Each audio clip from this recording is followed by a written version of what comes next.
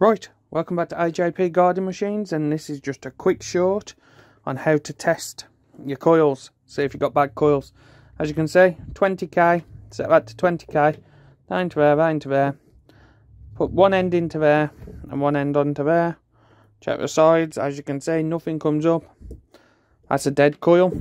In fact, it looks better condition than this one, so do exactly the same with that one. There you go.